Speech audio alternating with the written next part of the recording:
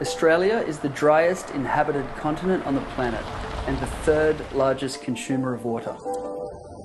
My name is Adam Ferguson and I'm a National Geographic photographer. Finnish and National Geographic have sent me an assignment to explore where our water goes and what we can all do to help prevent it from running out. Our demand for water is fast outstripping supply. It's a crisis that is being felt across Australia, from rural communities to cities.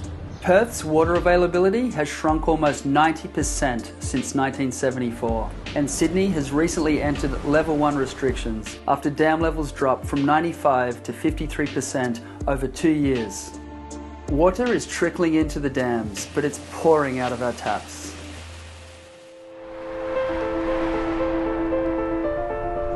I'm in the Hunter region, one of Australia's most drought-stricken areas, just a few hours north of Sydney. I've been photographing the devastating effects of water shortage, and today I'm in the town of Murrurundi. During the hot, dry summer, the town was reduced to just a few weeks' water supply. The council has been forced to truck in water from 40 kilometres away to keep the taps running. Conserving water has become the town's #1 priority. To have water that just comes out of the tap when you turn it on is a real privilege. Pages River runs through Murrurundi, which used to supply the town reliably on its own. Over time we're seeing less water running down the river. This is now the lowest that it's ever been. The highest level of water restrictions have been in place for a year or so now, keeping consumption as low as possible. Can you tell me a bit about what those water restrictions look like and how they impact the community? In a nutshell, it boils down to just the bare essential water consumption. It's taking shorter showers, it's only doing full loads of laundry, full loads in your dishwasher, water to drink, water to clean and water for cooking. The next step is to build a pipeline from the water supply system. But we expect that when the pipeline's on and that water is suddenly available, that's not going to mean that people's behaviour changes overnight, particularly in the community of Murrurundi when they know full well how scarce water can be and what it's like to not have access to it.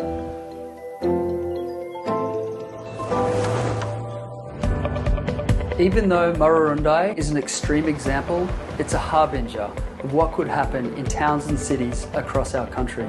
Australia's water usage averages 340 litres per person per day compared to a 214 litre global average, but it's pretty easy to save water at home.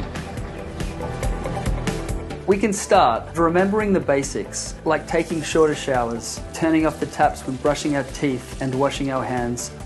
And we can go further by fitting low-pressure faucets in our kitchens and bathrooms, which could cut usage by as much as 30%. And we can better utilise the facilities we already have in our homes. A dishwasher uses only 10% of the water used washing dishes in the sink because it filters and recycles as it runs. And there's no need to pre-rinse. Let the machine and the detergent do the work. It's these actions, replicated across all our communities, that will make a big difference to Australia's water crisis and ultimately to global water security.